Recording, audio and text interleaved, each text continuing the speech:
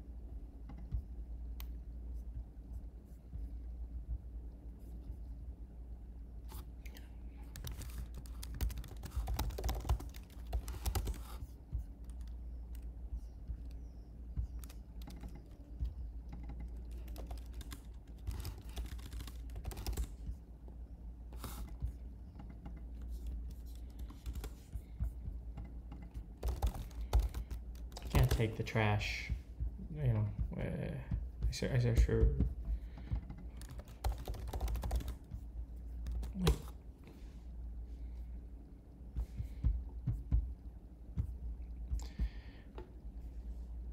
you know, I do wonder if I logged in, if it would be better.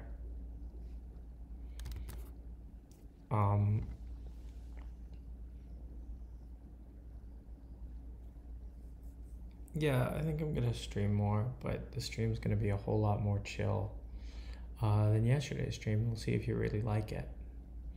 My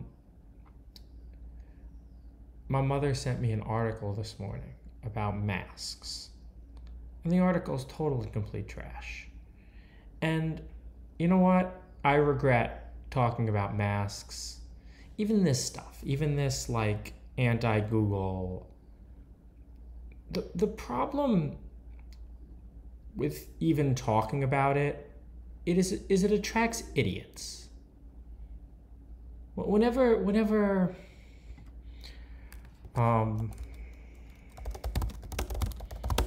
this is a good article for everybody to read.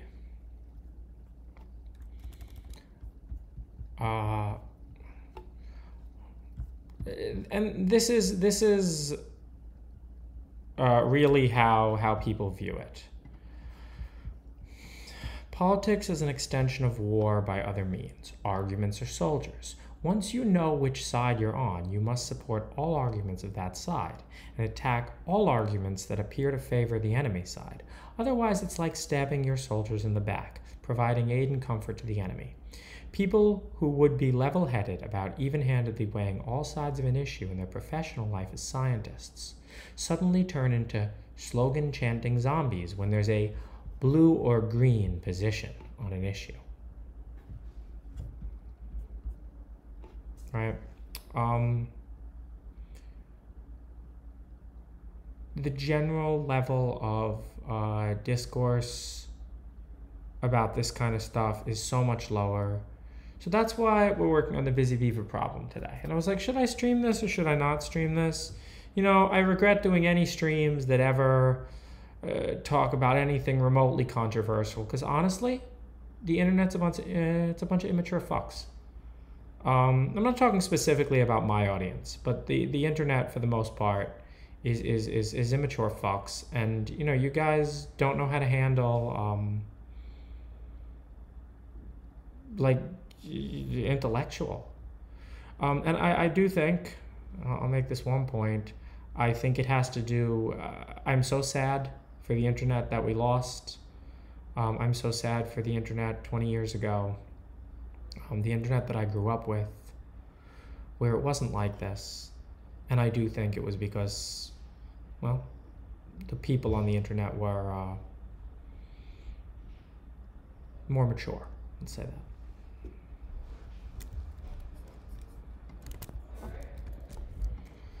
All right. So we'll do some quick intro. The Busy Beaver game consists of designing a halting binary alphabet Turing machine. So not all Turing machines halt. Some halt and some don't. You can't know which ones. You can know for some. To prove that a halting Turing machine halts, you can just run it and figure out until it halts. To prove a non-halting Turing machine does not halt, there's a few ways to do this. So the easiest way is if you get a cycle. So you can think of a sigma, a lowercase sigma, but now turn it around, right? If you're Turing, you go in a Turing loop and then you reach a state that you've been in before. Let's say at state 100 is a repeat of state 30. Well, the same thing's going to happen again. At state 170, you're going to get a repeat of state 100, which is state 30, so on and so forth. So that has a, y-intercept and slope aren't really the right things, but it has a intro of 30 and then like a step of 70. So what does halting mean? So halting in a Turing machine is usually just a state. That state's called the halt state. You can make more generic statements, like you can't prove if a Turing machine ever gets into a certain state. So maybe a way to talk about this is going to be to look at, do they have a bunch of those nice little pictures here?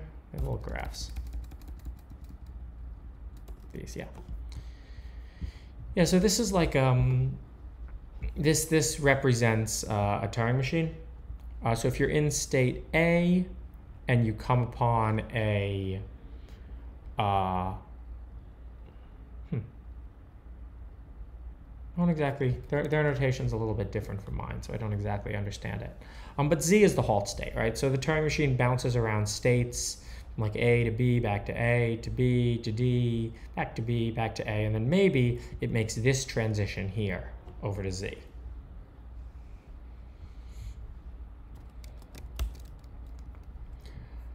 So yeah, that's what halting means.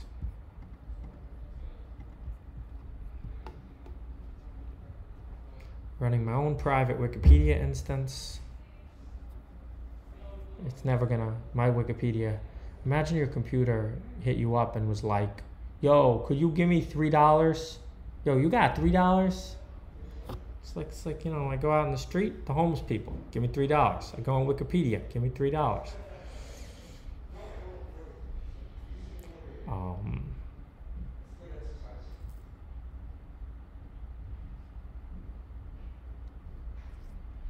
If it goes to Z, then it terminates, yeah.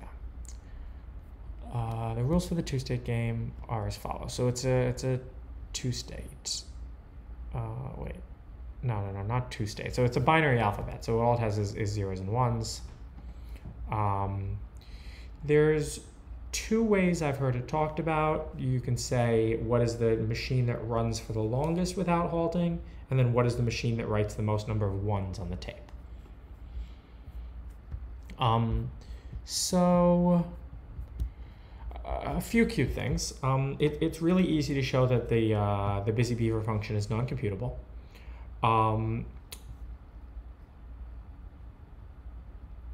not sure this is the proof that they're going to go into, but my understanding of the simplest proof is then, well, if you knew the busy beaver number, say for a 13-state Turing machine, and you had an arbitrary 13-state Turing machine, and you wanted to know whether it was going to halt or not, well, you could just simulate it for the busy beaver function's number of steps, and then if it didn't halt, it'll never halt, right? Busy beavers are totally and completely useless, and if you're looking for useful shit, fuck off. From now on, this stream is a useless stream that talks about nothing controversial except for finitism.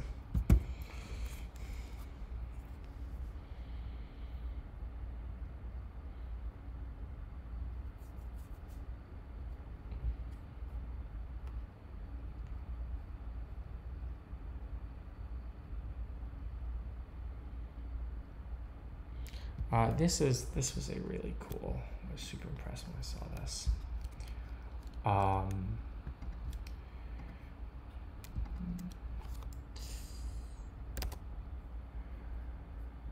You gotta be careful what links you click these days. No, that's not what I'm looking for. This is. See, I want now. I know Scott Aronson, let's try Scott Aronson blog this. I want that. I want, no, I want the blog post. Turing machine ZF independent. Ah, yes.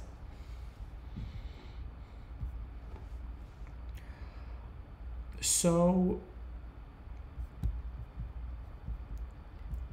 this is a really cool theory about, so the busy beaver number is theoretically incomputable, right? Like you can't, there's no function that's going to return the busy beaver for n, but it seems like we can get some of them, right?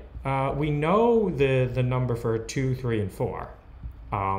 What we're going to work on today is the number for 5, which the number for 5 we have a good lower bound on. It's easy to get a lower bound.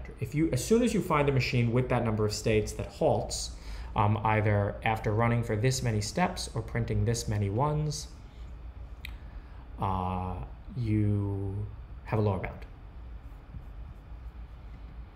And if we happen to magically find one that runs for more steps or prints more ones, we can update these numbers, but I don't think that we're going to. So this is talking about the busy beaver number from the other bound, which says that what busy beaver number can't we compute? And there's some things in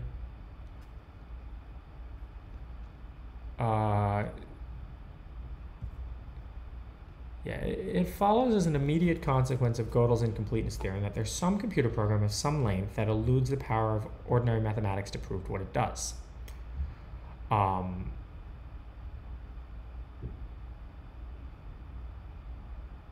Yeah, so this is a cute, simple one. Enumerate all the possible consequences of the ZFC axioms. You can enumerate those. There's a set of axioms. You can apply them. And halt if it ever found a contradiction. Assuming ZFC is consistent, this program must run forever. But then again, assuming it's consistent, it can't prove that the program runs forever. Since if it did, then it would prove its own consistency, thereby violating the second incompleteness theorem. So if you could encode that axiom enumerator in a Turing machine, figure out how many states that Turing machine has, you know that busy beaver number is incomputable. You can't know. This is a program in math that you can prove that you can never prove. And as fun little asides, they also made a 4888 state Turing machine that halts if there's a counterexample to Goldbach's conjecture. You all know Goldbach's conjecture. Goldbach's conjecture says every number is the sum of 2 primes, except 2. I think that's right. I'm not getting it mixed up with something else. But yeah, every even integer greater than 2 can be expressed as the sum of 2 primes. If you take 4, it's 2 plus 2. If you take 6, it's 3 plus 3. 8 is 3 plus 5, so on and so forth. And a 5372 state machine that halts if and only if there's a counterexample to the Riemann hypothesis. The Riemann hypothesis explanation is too short to fit in this stream, but it says some weird stuff about zeta functions and all that stuff. And I don't know. It has to do with primes. I read this book.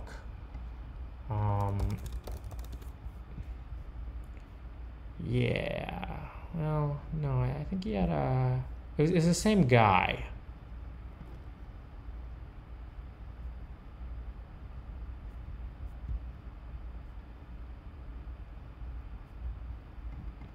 I think this was the book I read.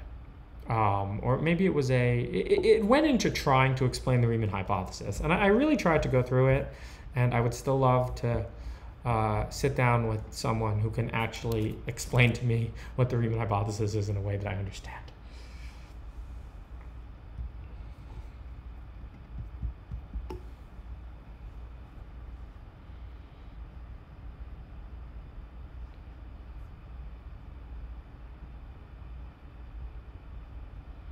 So this was done 2 years ago. It was so cool. Like, I could have done it, you know. So it gives you hope that math is accessible to hackers, because it's real hacker stuff. Let's get his name right. Adam. I'm not even gonna try with the last name. But he wrote basically a Turing machine compiler that makes small Turing machines for this laconic. It's a cute language.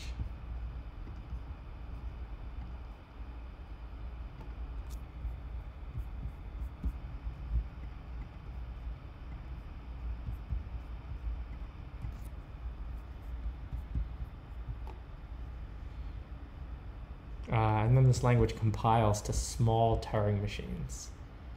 It has like an unpacker. It's like writing shellcode.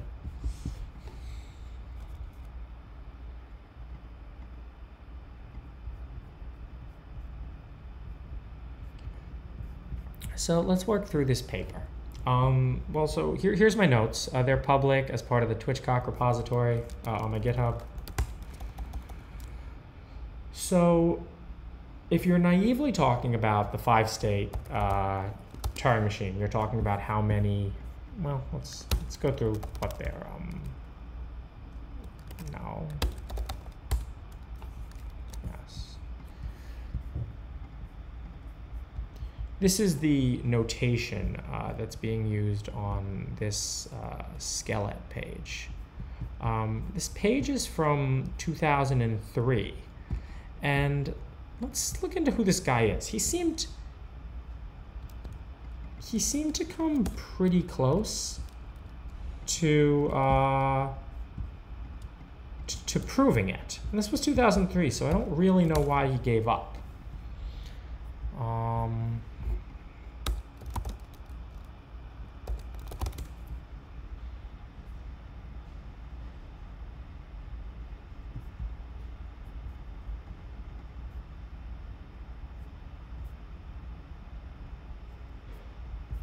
Codes in Pascal.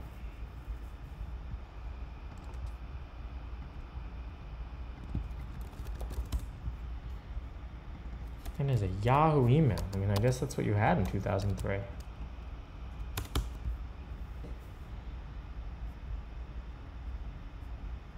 Dude, like some anonymous person came and just did this.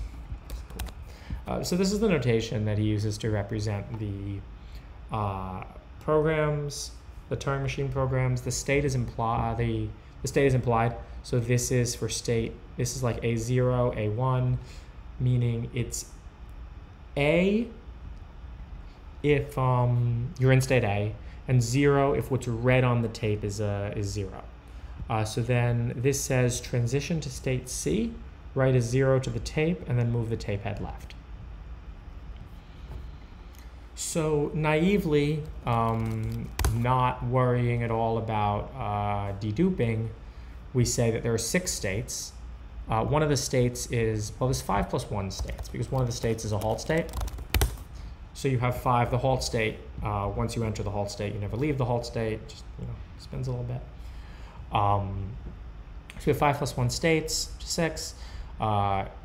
2 possible. Oh, I already did deduping, I guess. Oh, no, never mind. This is the 5 plus 1 states right here. So that's 6. 6 possible values for this, 2 possible values for this, and 2 possible values for this. 6 times 2 times 2 is 24. There are 10 labels. 24 to the 10 is 63 trillion. So we have 63 trillion possible machines in which to find our busy beaver. So usually whenever you're dealing with searching in a set like this, the first thing you want to say is how many of these machines are isomorphic. How many of these machines have the same behavior, like provably the same behavior. So for example, one trivial way we can talk about some symmetries. One symmetry is the symmetry of the names of the states. So if I rename all the states to other things, with the exception of the halt state, because the halt state is special because you halt, and with the exception of the A state, because I believe you start in the A state. then yeah, there's still a lot of degrees of freedom there, which I can get identical machines. Also, left and right, the tape of a Turing machine is completely symmetric. So if I switch all the lefts to rights and all the rights to lefts, it should do the same. Ones and zeros would be symmetric, were the goal. Oh, actually, that's not true. The Turing machine starts with zeros, so ones and zeros are not symmetric.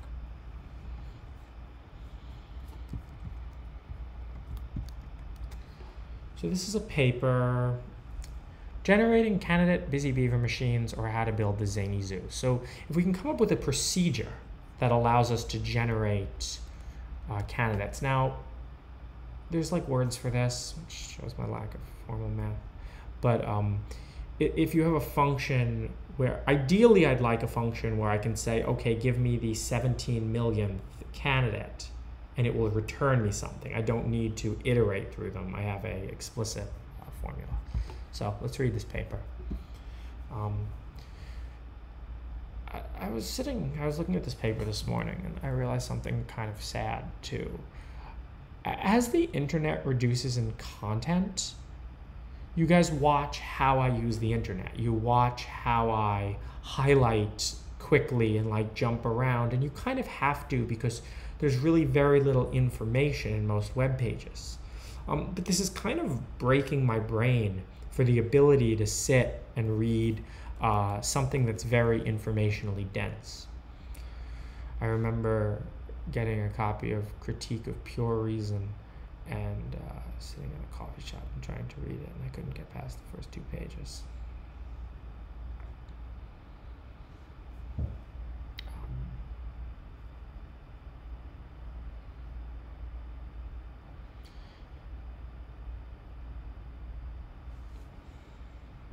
Boretto introduced the busy beaver problem as an example of a non-computable function. A surprisingly simple definition to find the largest number of non-blank characters that is output by a terminating Turing machine commencing on the blank tape. The machine must be of no more than a given size so that one can define a function mapping the size of the machine to the maximum size of the output produced. Well, the size of the output can be surprisingly large. For example, there's a machine with 6 states that terminates after. The beautiful thing about the 5-state busy beaver is the number is believed to be like 47 million. And 47 million we can write in Python. 10 to the 36,000, yeah, that's gonna require a lot of speed up tricks. You can't actually simulate every step of that, but you can talk about its behavior, what it's going to do.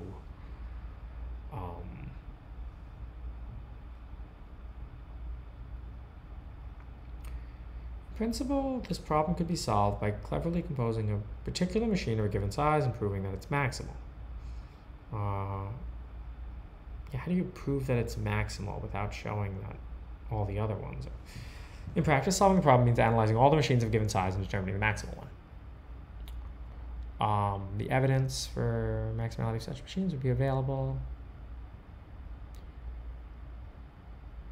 Oh, so he's complaining about the 3 and 4 state machines not being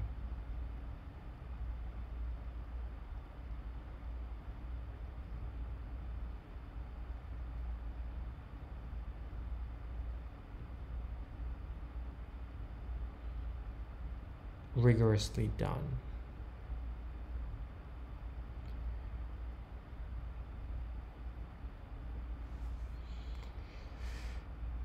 Systematic analysis for the 3-state 2-symbol case which involves using a program which is able to analyze all but 40 machines, which were then analyzed by hand. They provided a description of their method and a specification of the 40 machines, but details are not provided to reproduce what was done.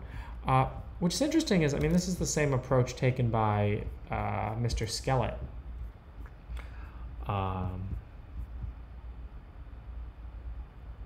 So this is the BB Prover is open source. We can run it. I run it before.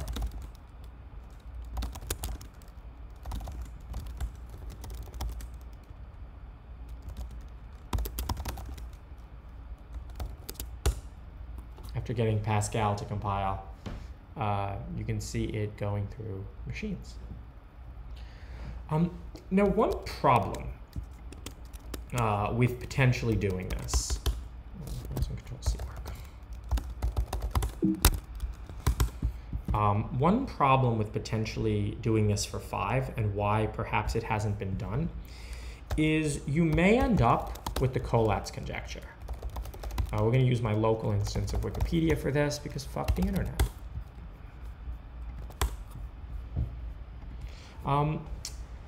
The Collatz conjecture is a conjecture in mathematics that concerns a sequence defined as follows. Start with any positive integer n. Then each term is obtained from the previous term as follows. If the previous term is even, the next term is 1/2 the previous term. If the previous term is odd, the next term is 3 times the previous term plus 1. The conjecture is that no matter what value of n, the sequence will always reach 1. Does the Collatz sequence eventually reach 1 for all positive integer initial values? Okay, so let's try one. I'll write it out. So we're going to start with 6. We get to 3, right? 3 times 3 plus 1 is 10. We get to 5. That gets us to 16, right? Because 5 times 3 is 15 plus 1. 16 divided by 2, because it's even, is 8, 4, 2, and then 1. So 6 works. Is that true for all numbers? Now, the problem with the Collatz conjecture is the procedure is very, very simple, yet there's no proof for this yet. So if we can show, actually that would be a really cool mathematical result as well. If we could show, well, yeah, I mean, what was it? Hilbert was like, some mathematician was criticizing Hilbert for his it's like Hilbert's list of unsolved problems. Oh, anyone can write a list of unsolvable problems. It's so easy. Hilbert's like, okay, give me 3. And the mathematician couldn't even come up with 1. Because it's really hard. It's really hard to find problems that are hard to say or not. And Busy Beaver is an interesting place to potentially look for these, right? You'll have to translate this into a problem that people can care about and demonstrate to followers in Python, because math that seductive math is more likely to be solved. You imagine roasting Hilbert, right? Yeah, so we got distracted. We'll go back to the paper.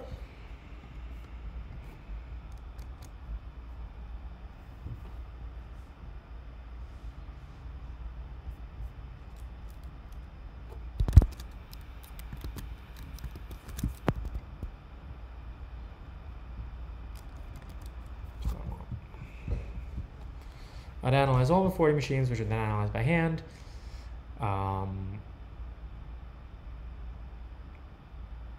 Provided analysis of the 4-state 2-symbol machines, which also used programs to reduce the unknown cases to 218 and 210. Both of the times, these remaining machines were determined not to terminate due to a human analysis.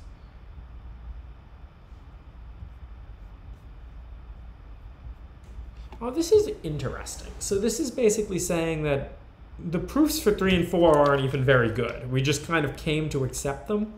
And the 5 one is probably correct as well, but we live in an era where we expect more rigor from anything that looks comp-sci-like. We drink tea while we do math.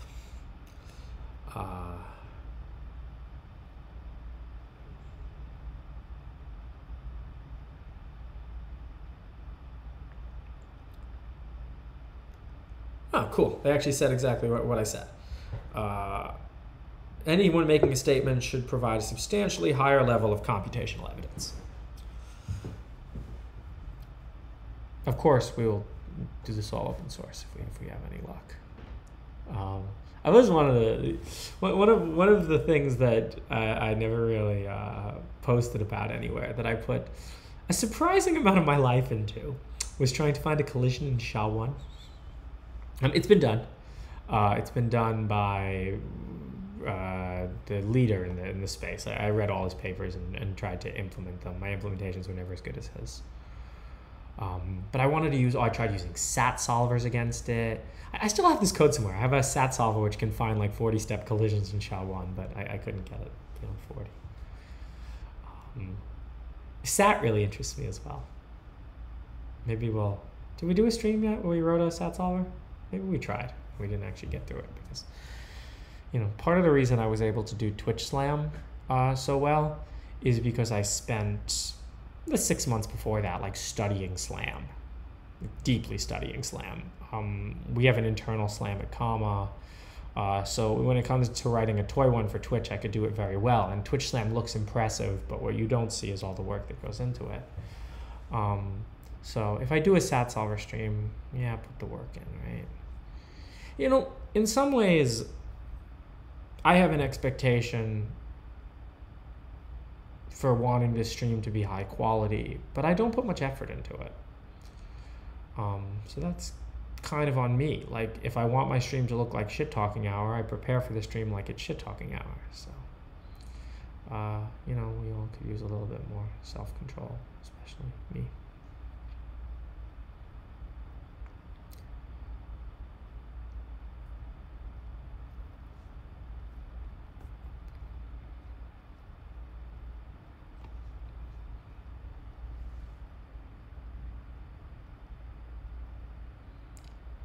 Prep for it and share the topic in Discord. We don't have a Discord. I wish we had nice tools. I wish we had tools which could build nice communities online. Part of it, I don't mean to just attack people and say people have done a bad job at this, because like a lot of people, it's very hard. It's not an easy problem. The only people who I would really attack are people who I think are doing it in bad faith. In the early days of the internet, PHPBB, MediaWiki, these projects were not written in bad faith. Facebook wasn't written in bad faith. It changed over time.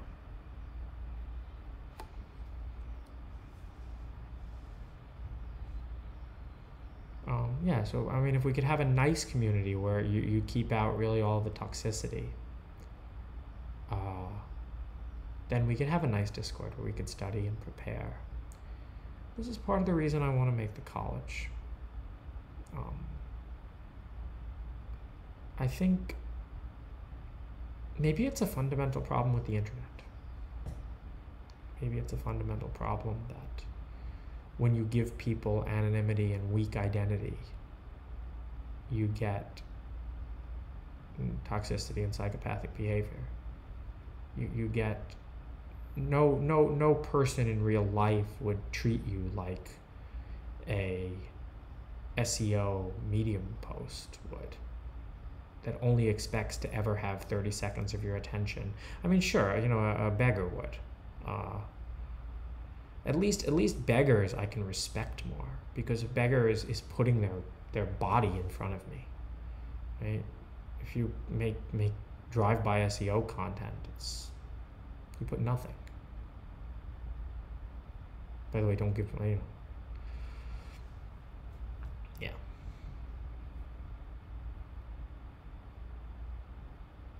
If everybody stopped clicking those links, if everybody stopped giving beggars money, it would all go away.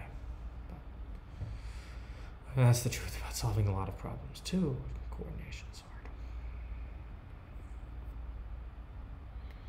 But solving the busy beaver problem, see, that's something we can do, and it's beautiful because it's meaningless.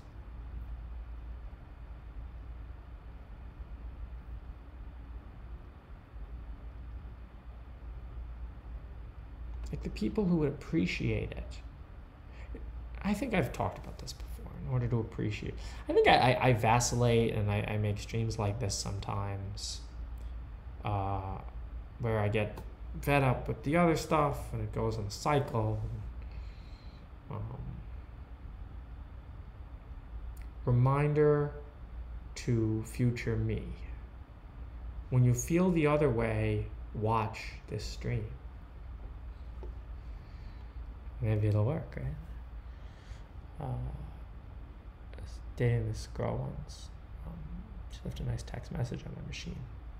Really nice text message. How she was sad about how she, acted this way, and so on and so forth, and blah blah blah blah blah. And then she's acting that way again, and I played her the text message. It didn't work, so maybe there's not really hope for that. And if old you can't convince new you, maybe old you is just not dynamic enough.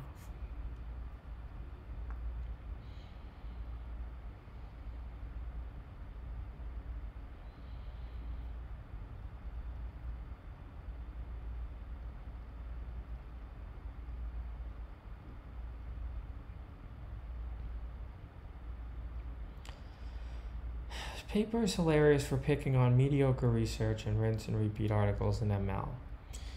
Yeah, but is that paper any better? Is that paper any better?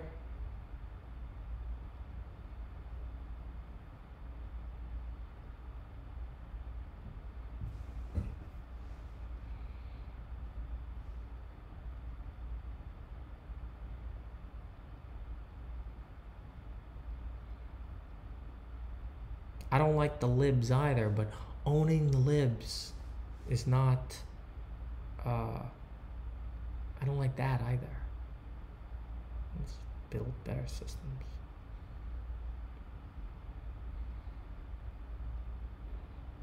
Don't look at the comments, they're a distraction. All right.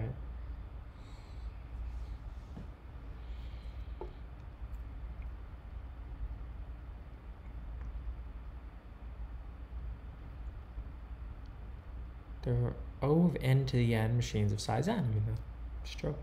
You had an n on both sides of the yeah. It's actually 4n to the 2n, right?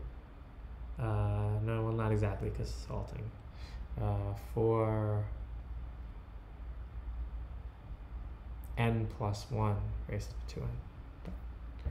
Big O notation is correct. Second, the process for generating machines needs to be carefully considered and based on sound principles, rather than simply generating all machines of a given size. Oh, well, I mean, that's true too.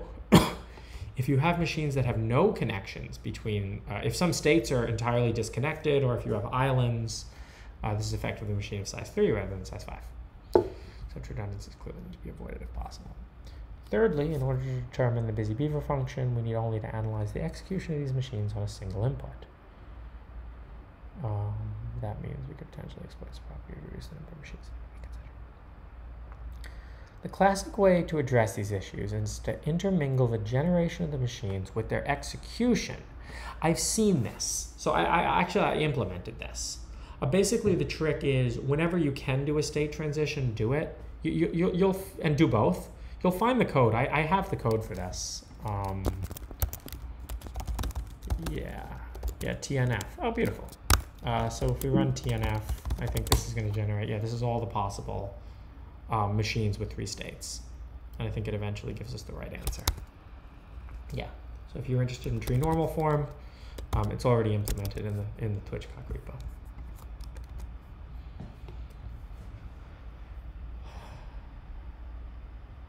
Execute a partially defined machine on the blank input until an allocated transition, which an appropriate additional one is allocated.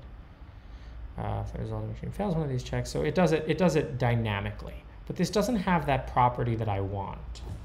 I don't want a recursive definition. I want a. The word that comes to my mind is imperative, but that's not right.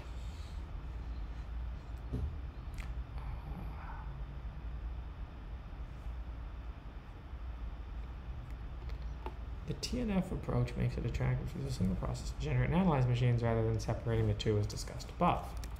Oh, actually, I remember also, if you want to run this shit mad fast.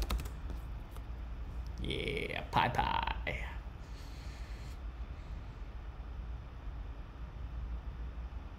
Let me see it going through. Let me look at what it's printing. So it prints the machine, it prints whether the machine halts or not. What do I do if it doesn't halt? How do I get halt?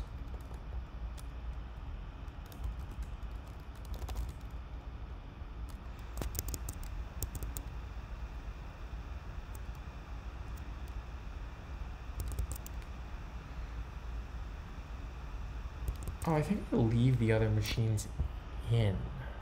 What do I do? Run. Oh, this is run. I have my Turing machine runner over here. And ms equals 100 means that I'll run it for 100 steps. And that's why I'm getting all those 101s. Cool. Let me try Busy Beaver 2. Wow, even 2 takes a long time. So for 2, we got 6 and 4. All S, all sigma. Let's just sigma and run. Yeah. So that's the count and that's the number. So 6 and 4, I would expect to find as the numbers for, yeah. So 6 and 4. Those are for 2 states. So that's my little tree normal form program. Tree normal form. Tree form.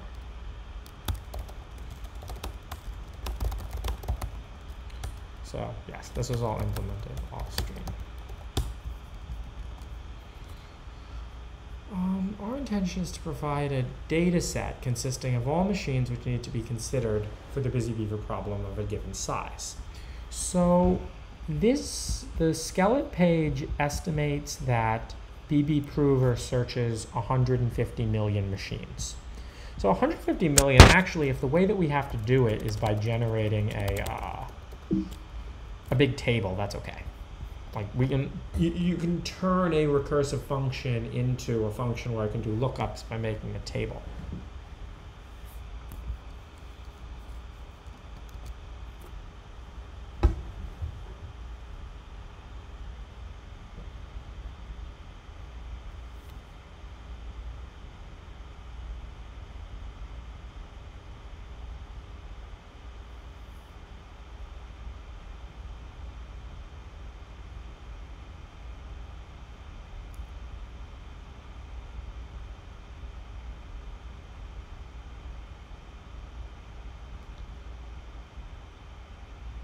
So they're just talking about the importance of separating it into the generation.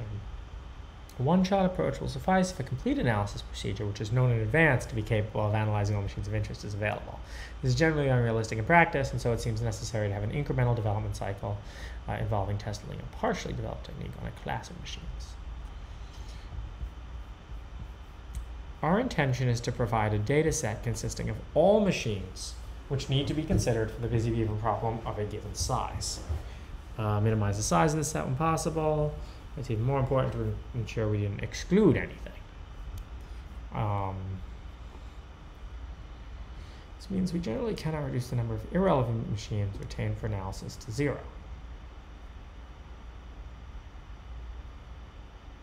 If we're sure it's irrelevant. Right? And proving it's irrelevant might be. Right, because you do actually technically need a proof for the full combinatorics trillions.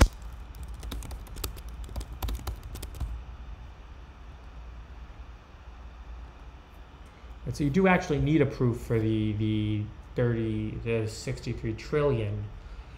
Basically, yeah, what you would need to show is you'd need to show a procedure that can canonicalize any machine. So if we want like a certain ordering, yeah, right? 36 trillion is 10 to the 16. That's large. 63 trillion, yeah, 10 to the actually 10 to, almost 10 to 17. So that's beyond what we're gonna run today. What is 10 to the 17 in log? I always like thinking in 2s. How do I do this? Times log 10 over log 2. Let's see the news articles that come up with this search. 56. News articles. So yeah, 2 to the 56. So yeah, I mean, can you do 2 to the 56? Yeah, but let's try to find a better way to do it. I mean, so like what you could do with 2 to the 56 is you could enumerate everyone and then come up with just little like a proof system to kind of say this one's equivalent to this one that's already on the list. This one's equivalent to this one that's already on the list, right?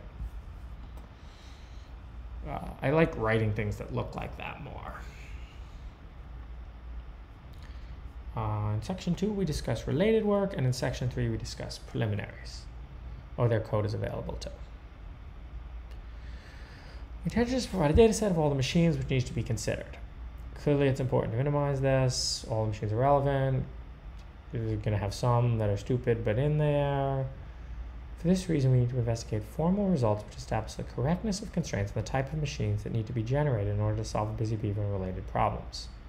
We define what is meant by being relevant to the busy beaver problem and give results which establish a soundness of eliminating certain cases. Yeah, okay, right.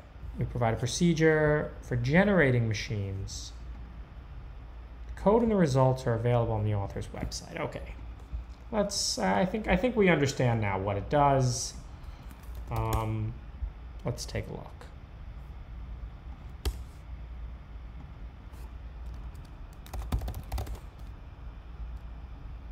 By the way, it's more important now than ever to save archive.org.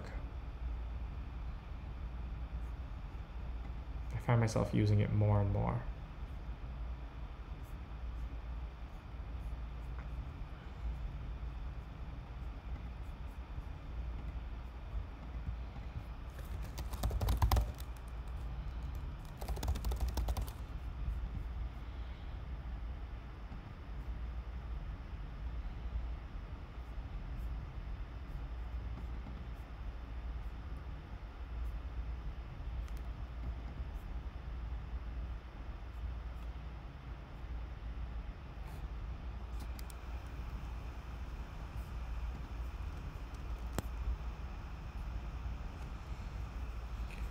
$25 petabytes. For reference, comma has 2 petabytes.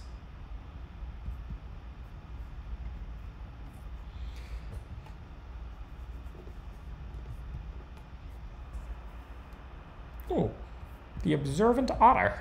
Let's learn about the observant otter.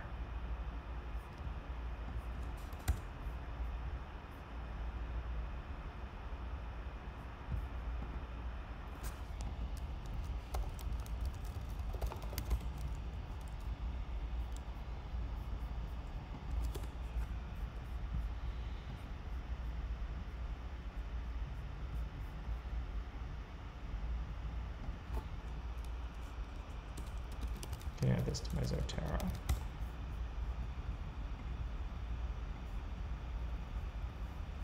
Why are you waving at me?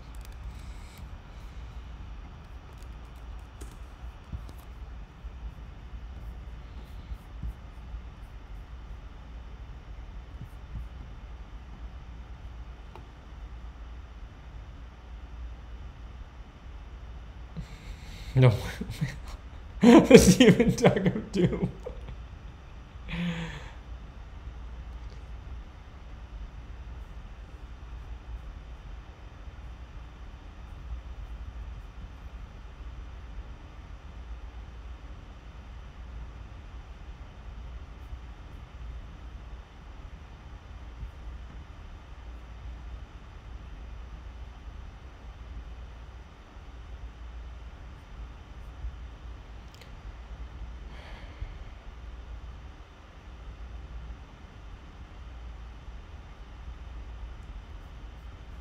So here,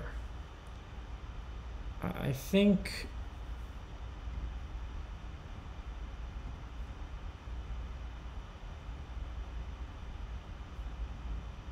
why don't they post the all numbers? There's certainly numbers we could write. Let's just download this.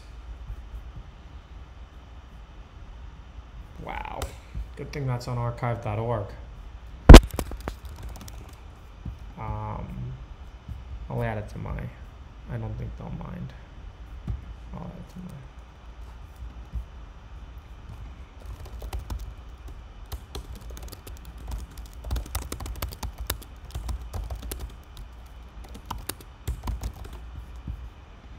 Is there one in Perl? God.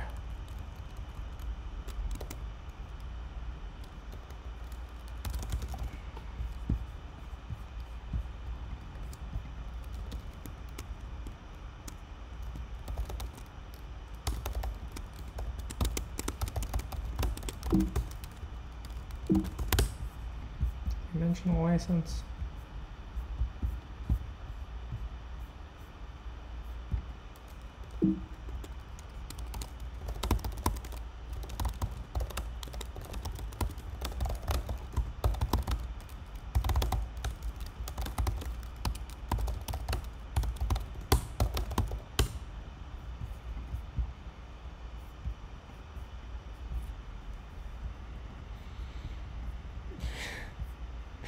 The good news is I'm looking at this, and like aside from this one uses Perl and this one uses Pascal.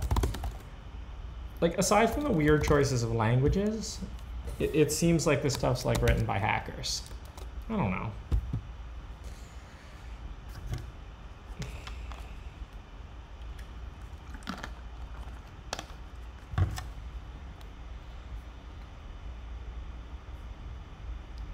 Okay.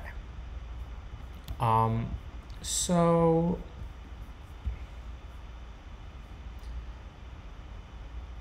I would assume that the 6 is states and the 2 is symbols. And it's interesting that, yeah, they've gotten it to 102 million.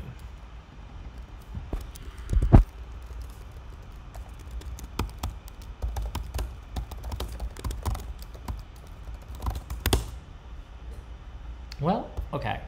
So to get an idea of the size of the compute where, see, oh, we can do, oh, this is so cool. It's so cool to like think about. We can, well, all right, let's download the file. See if we can understand the format. Dude, wow. Wow, they saved in a 100 meg zip file. Oh, that was so polite of them. Oh, I love the Internet Archive. Donate to the Internet Archive. They've never harassed me for donations. See, that's why I don't know.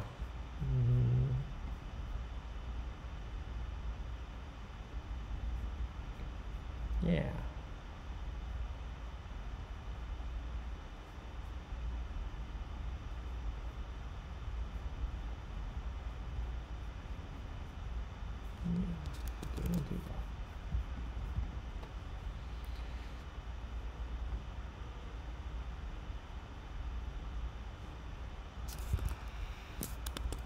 With the dying of the internet, you know.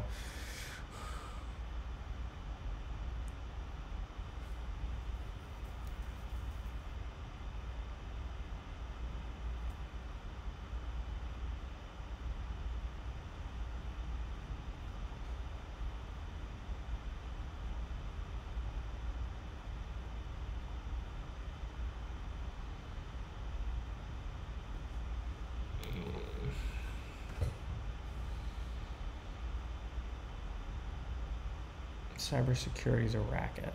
Yeah, I'm not donating for your clout.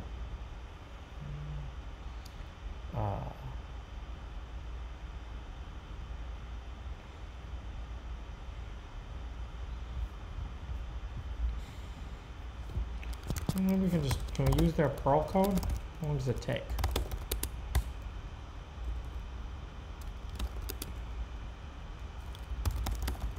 It's not Perl. What is PL? Prologue? Is it Prologue?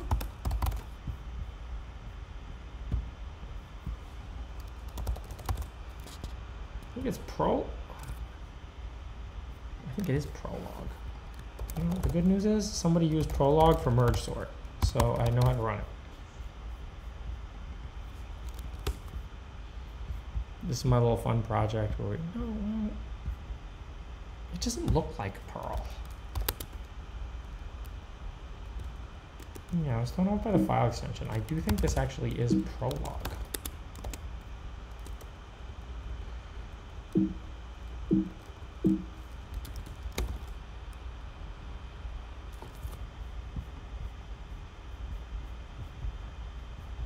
See if it looks like Prologue. Yeah, it looks like Prologue.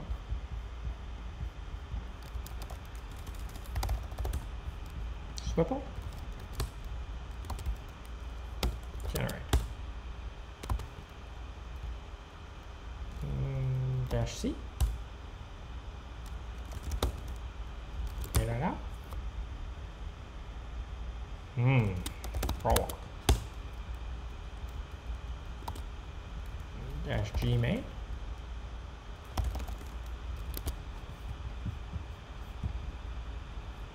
Unknown procedure main. Oh, I get it.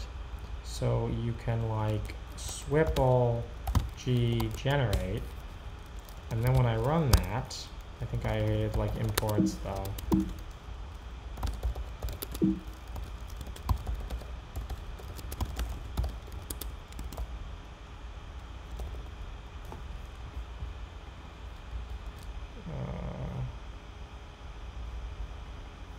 create machines, states, symbols. I probably need dir style and types too.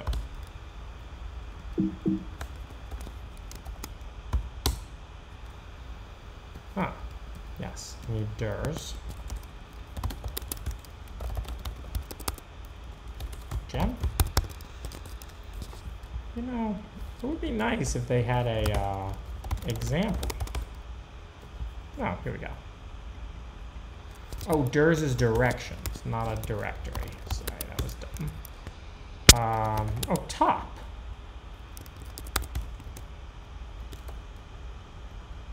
Oh, here we go.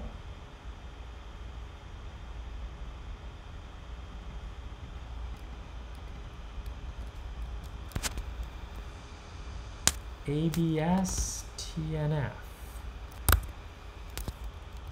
Are those normal things?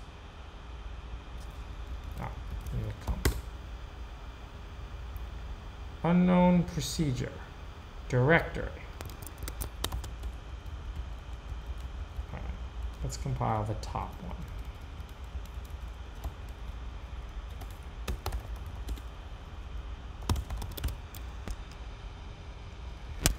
Not with gmain. Gmain was a mistake. Yeah, can I run this?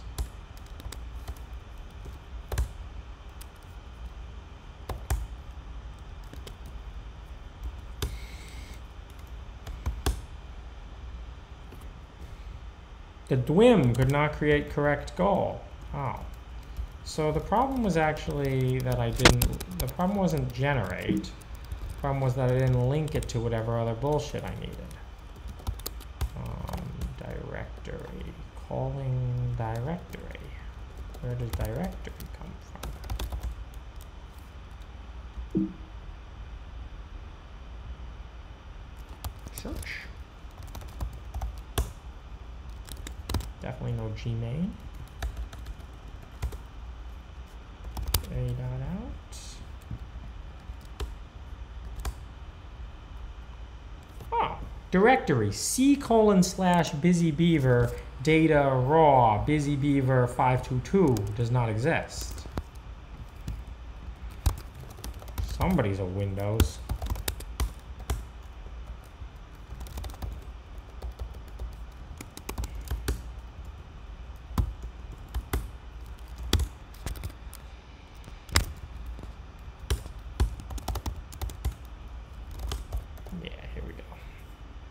Directory for import, directory where results get written. One are raw and they want our results.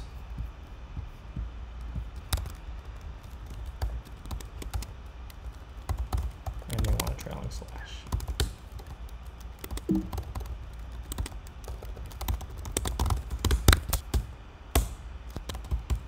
Recompile. Create machines. Oh, unknown procedure, bound 6. There's bound? You know what I can probably do?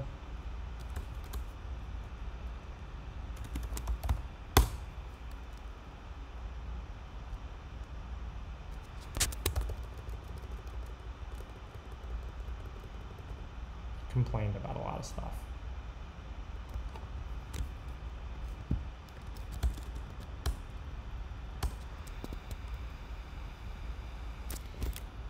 Unknown procedure, halt trans.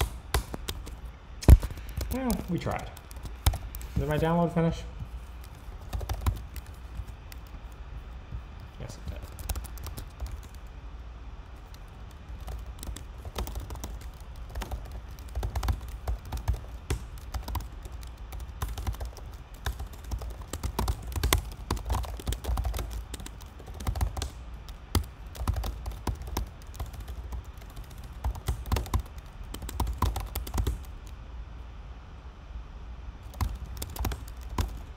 Oh, I wrote a file. I wrote a Perl.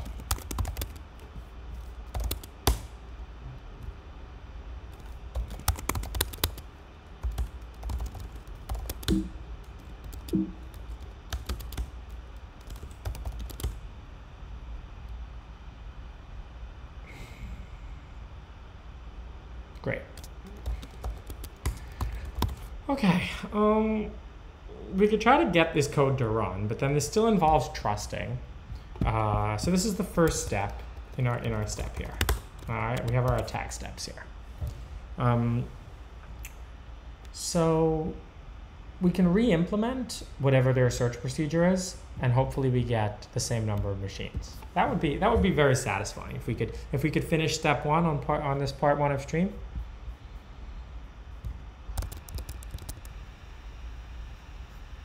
I don't think it's guns up. I think it's correct.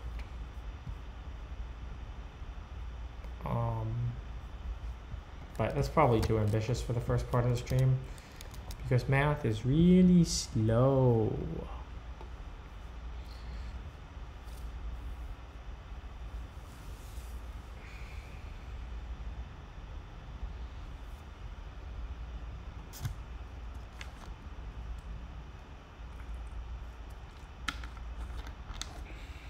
Yeah, it's Prolog.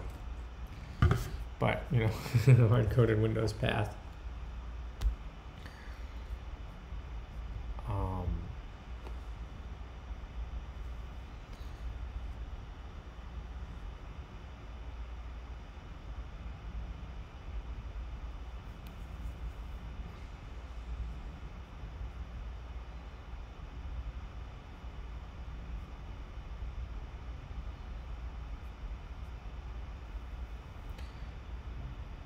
Okay, so here's kind of what I'm thinking.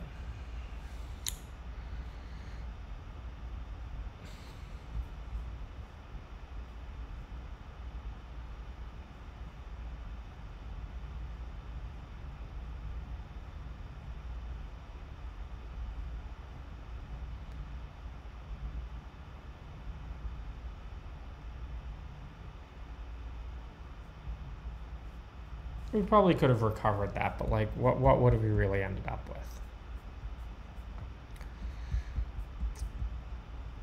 Here's kind of what I'm thinking.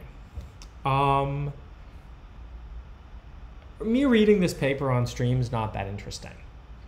So tonight, my homework and your homework is to read this paper. So this paper is called Generating Candidate Busy Beaver Machines, or How to Build a Zany Zoo. The associated code is now in my GitHub.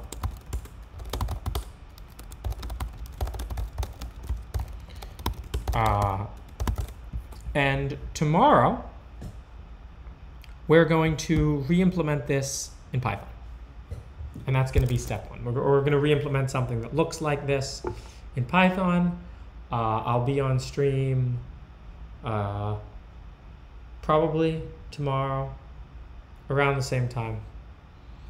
I can't link the comments are on my phone, but I think this is kind of going to be the new style for a bit. Yeah, we have a stream schedule, right? Pretty hardcore. If you like this stuff, please subscribe. I'm going to look at my Twitch monies, and if I've been making a lot of Twitch monies, I'm more excited to do this. If I've been making less Twitch monies, I'm less excited to do this. And I'm never doing another coronavirus stream. You know, back in the day, you could talk about coronavirus, and then idiots took over the discourse. I didn't realize how it changed. I thought you could, I don't know. I thought over 2 months, it seems like anyone who was interested in, I saw a joke, and the joke was like, the guy goes up to a doctor and he's like, "Hey doctor, when is coronavirus going to be over?" And the doctor's like, "What are you asking me for? Ask a politician." Corona repost strong. Thank you for subscribing. Mooch was taken. Moosh was taken. Moosh. Christian James, thank you for subscribing. Only people who pass the test should be allowed in the stream. Yeah, I don't know. I can run that over with my content team and my production manager. Oh wait, I don't have any of that shit. Right? Oh good. Yeah, my AI notebooks is a good repo. That code is pretty clean. Get your VIP star. Subscribe today. Subscribe. Oh, actually, the other thing that I was thinking about is the end of these things always ends up being a Q&A. Is there like I want kind of like a Reddit style for the questions, you know?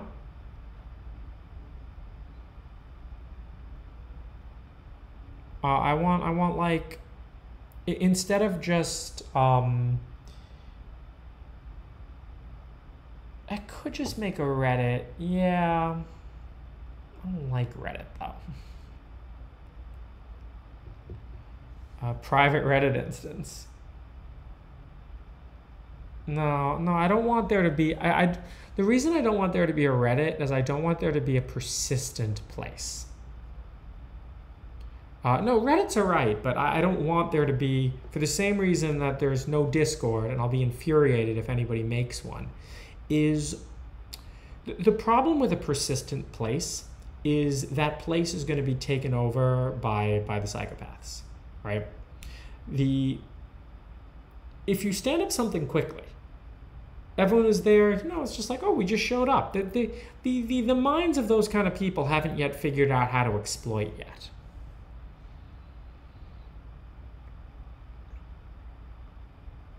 What are the Jannies? People are always talking about this. Oh, the Jannies. Oh, yeah.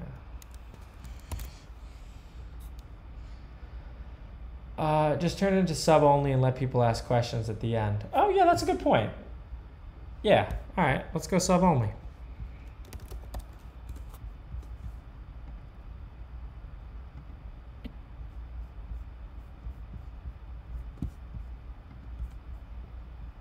Yeah, we'll answer a few questions, but only for subscribers. That's a good point. That's a good point. They're probably better people. All right. Any Q&A for subs?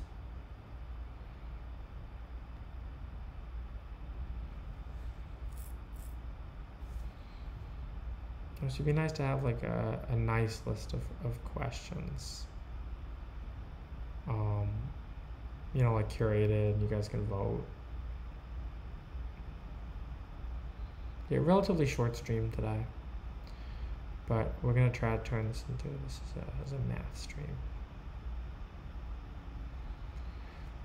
How should someone who never coded start learning to code? See, if you weren't a sub, I'd brush away that question real fast. But actually, you know what's a more interesting question? Would you fuck a polar bear? And no, I wouldn't. I mean, would you fuck a normal bear? Like, let's start there. And then, like, would you fuck a dog, right? Like, where does it stop, man? You know where it stops? Animals.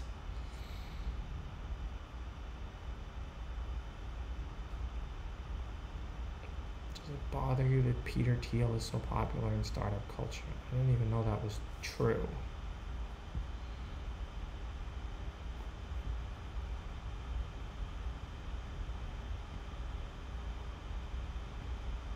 And by the way, the how do I learn to code question actually is a worse question than would you fuck a polar bear? And that says a lot for that question.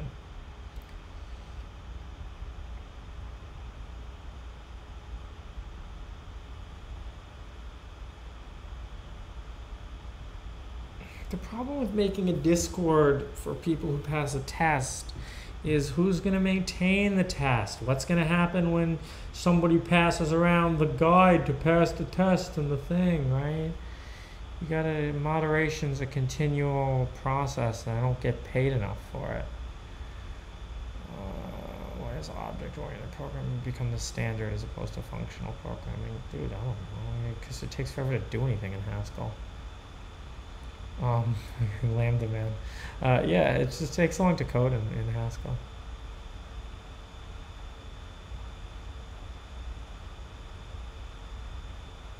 It's going to be the same few questions every time. Well, yeah, I mean, but that's the nice thing about the hype train. I'd rather be remembered for my something I haven't done yet. I'm not gonna be remembered for that shit. You'll see what I'm remembered for.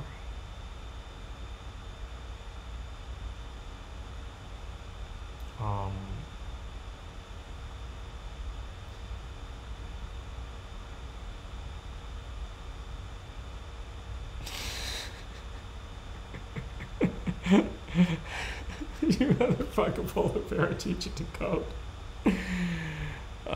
This shit is funny. Yeah, just pay someone to maintain the test for you. See, you know, a lot of people tell me this kind of stuff. Like, you don't understand, you know, you're rich. You just pay other people to do stuff for you. Yeah, well, paying other people to do stuff for you isn't that easy. Because you run into the same problem of, well, who's competent? How do I judge their competence? Do I have to interview them, right? And eventually, yeah, you could probably build like a structure that's capable of doing this. Comma.ai has 15 people, and you know, I still have to deal with a lot of this stuff. Hopefully less now. We're trying to transition away from it, but it took 5 years and 15 people. So, is backprop going to be obsolete in 20 years? I'm pretty pro backprop. I think backprop's going to continue for a long time.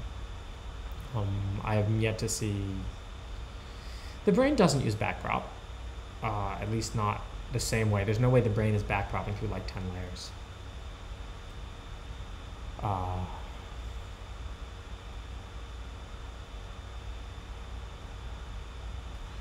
So, why is there a need to create an elite private community? Wouldn't it be easier to set up some simple chat rules and have mods enforce it?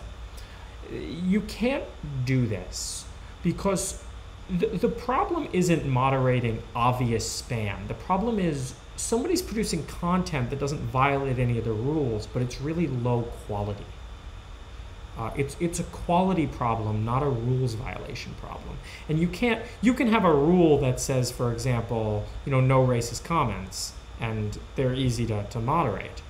But having a rule that says no low quality comments, well, that's subjective.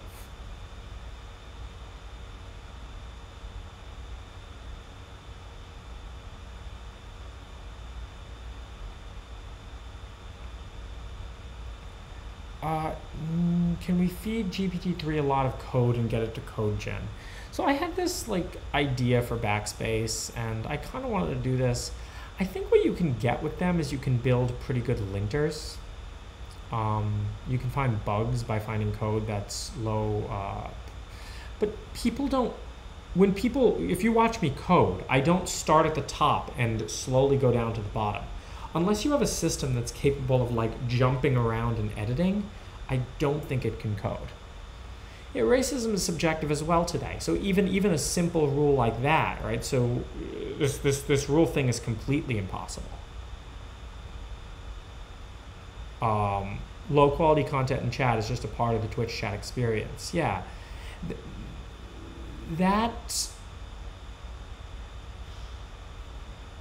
how do we attack low quality stuff, period? In the real world, there's kind of a social pressure against it, right? Because people have like one identity. Nobody wants to start being known as, oh, this is the guy who just, you know, posts trash. I mean, this is probably what I'm going to do next with my life. You know, math is a fun hobby, but I'm never gonna make it as a mathematician. It's unclear. That's maybe when you first read Less Wrong and you think about recursive self-improving AIs, You think that math is what's going to save the world. And the more I've grown up, I realized that politics is going to save the world. You've just never been exposed to anything that looks remotely like good politics. Like, most math is good. Most papers that are published, especially in weird parts of math, are good. Because who cares except people who are really, who really work hard and care. You don't get any power in exchange for these things. So it only attracts the right kind of people. Politics always attracts the worst kind of people. So you've never seen good politics. What does good moderation look like? I think a lot of the internet is struggling with this now.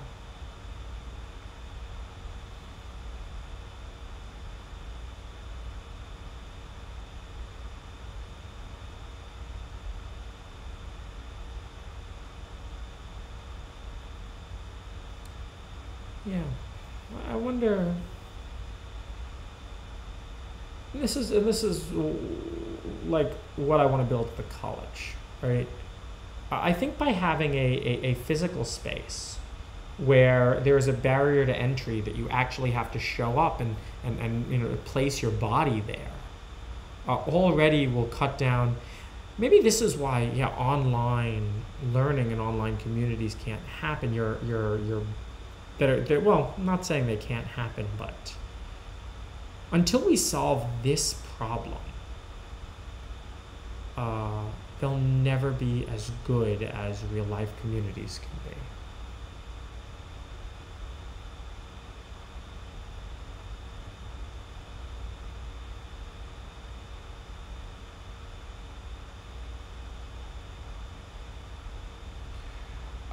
So, I mean, even that comment, I guess Trump is not a good example for good politics. That's not what politics is. If you hear the word politics and the first thing you think is Trump, that's like hearing the word math and the first thing you think, it's not a good analogy. Politics is the way to construct systems that maybe prevent the tragedy of the commons. If you think of anarchy as the absence of politics, no one wants to live in anarchy. Anarchy is a terrible place to live. Politics is what comes in to replace anarchy.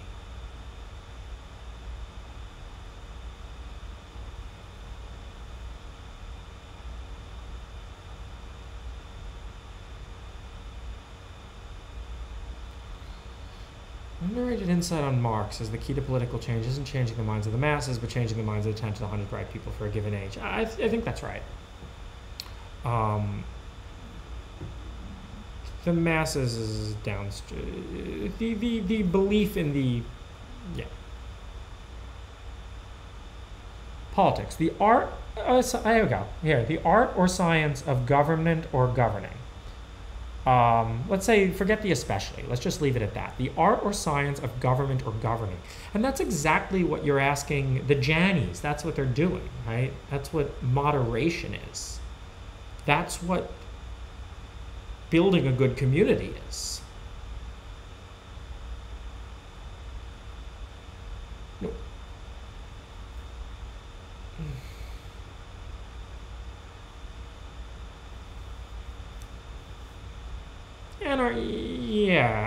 Anarchy, which like white or black is like the absence of color. Anarchy is the absence of politics. I mean, it's not really. Actually, you're governed then just by the law of nature. It is so completely might makes right.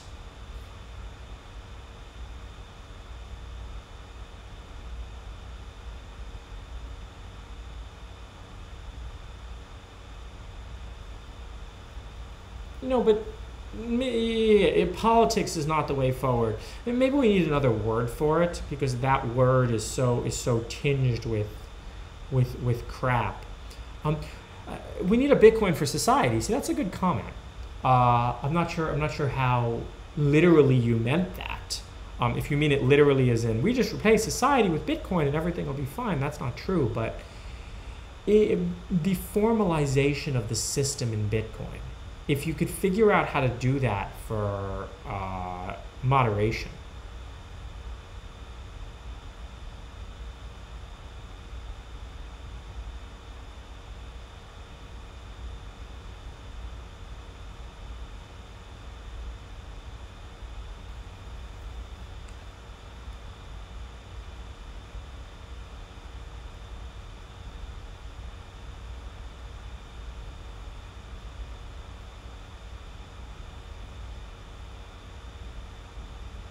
Yeah, a system that relies on everybody becoming enlightened, I don't see working so well. But it's, yeah, you want to build a system that has the right sort of. You want to build a system that rewards quality and punishes lack of quality. Let's just say a social network, right? I mean, social networks. What are the people? It's governance of a social network, whatever your policies are. If you could figure out how to build a social network that rewards quality and punishes lack of quality, you'd end up with the most incredible social network so quickly. The problem is, what are the exploits, right? So there's two ways to avoid exploits. And this is true in security as well. So one way to avoid exploits is to build something that is so incredibly secure. The other way to avoid exploits is to not have something worth taking. So these are actually, that's all on the same spectrum. If you have a system that costs $100 to attack, but only has $20 of value on it, that system's not going to be attacked. But if you have a system that has that costs $100 to attack, but has $1,000 of value on it, then that system's going to be attacked, right? I mean, that cost can include everything. That cost can include legal risk and so on and so forth. So the reason math seems to remain quality is that there's nothing really of value to take. Math kind of is its own reward.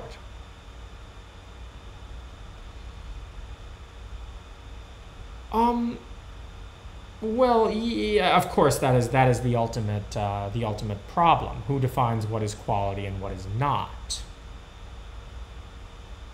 Is quality objective? No, it's not.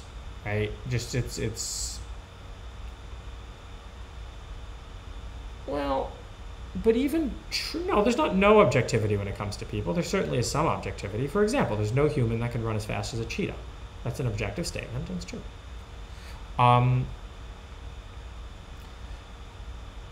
Equality is truth. Yeah, again, this suffers from this problem of you can say a lot of meaningless true stuff.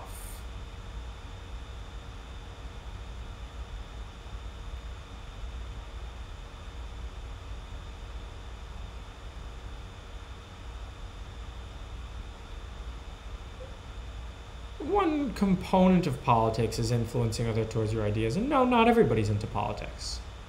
I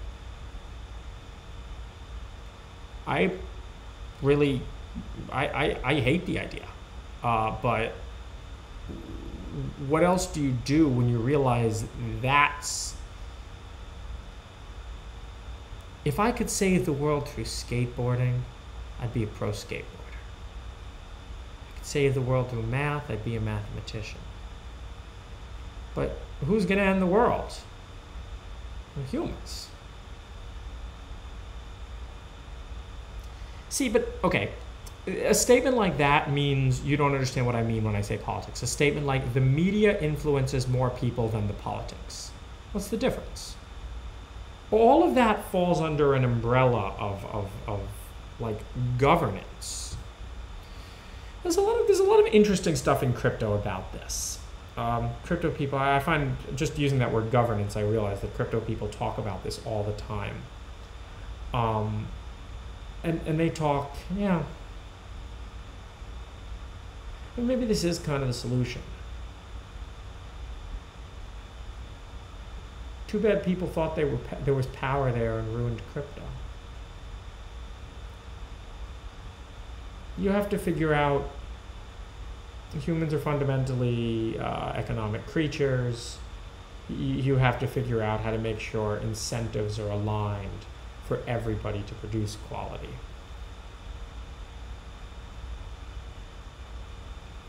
The initial hope of social media was that users would regulate content quality by likes and upvotes. Yeah, I guess. And like, is that naive?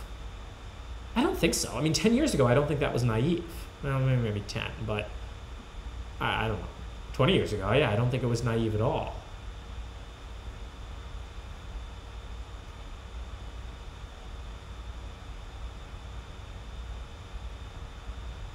Well, everyone wants a good dictator.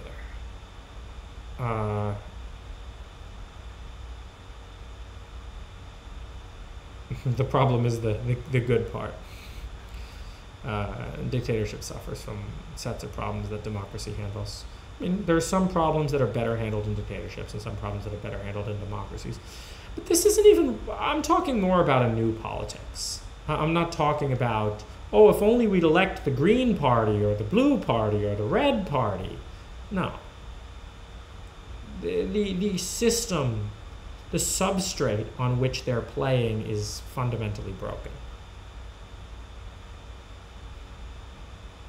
Yeah, the good dictator shithead kid that takes over. I mean, that's the classic problem. Plato would have hated likes and upvotes. Yeah. Something that I really want to. Oh.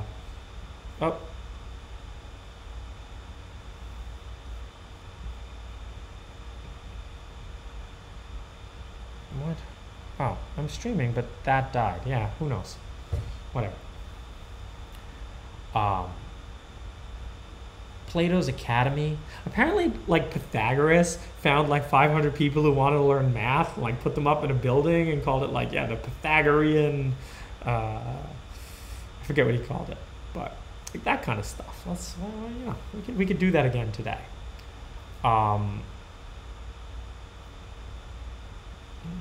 Here's the thing about science. Do you believe in science? Well, you don't have to believe in science. People who, you know, don't believe in nuclear physics still get blown up by the bomb.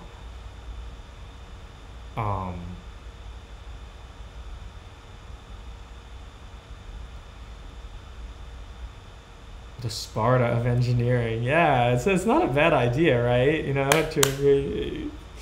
I gotta read more of that stuff. Oh, I wish I could focus more and read more stuff like that. Maybe the internet is rotting our brains, but everyone's saying that these days, right?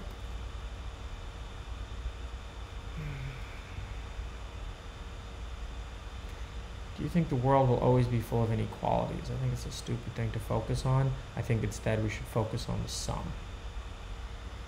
Sum of all the people. The world is not a zero-sum game.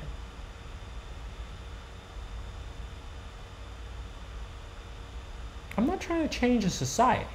Whoa. I'm not that guy. I'm not trying to change a society. That's not at all what my ambitions are. I'm trying to build a new place that is very high quality.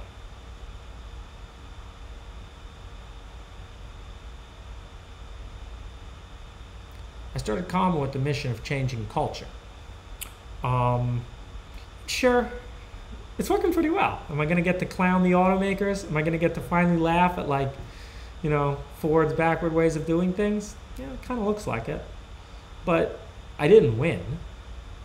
I didn't win in the same way Theranos didn't lose for the right reasons, right? Like, they won't learn the lesson, so there's no point. Changing a society is stupid. How do we build a new society that's good?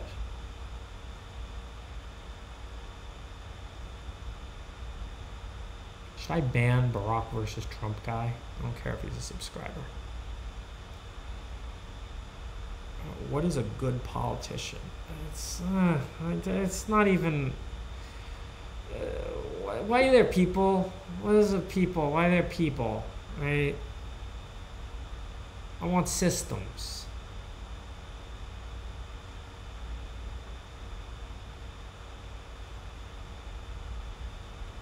bias.com is quality. It feels good to be a sub. Yeah, it does feel good to be a sub. The non-sub should know how good it feels. Bias.com. What?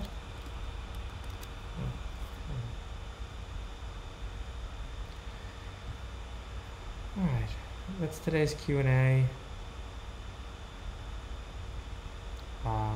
Thank you all for watching. Everybody please read the paper. And tomorrow we're going to construct the zany zoo in Python, which will complete step 1 of our attack. Thank you all for watching. I hope the world becomes a better place. I'm praying to Elwa,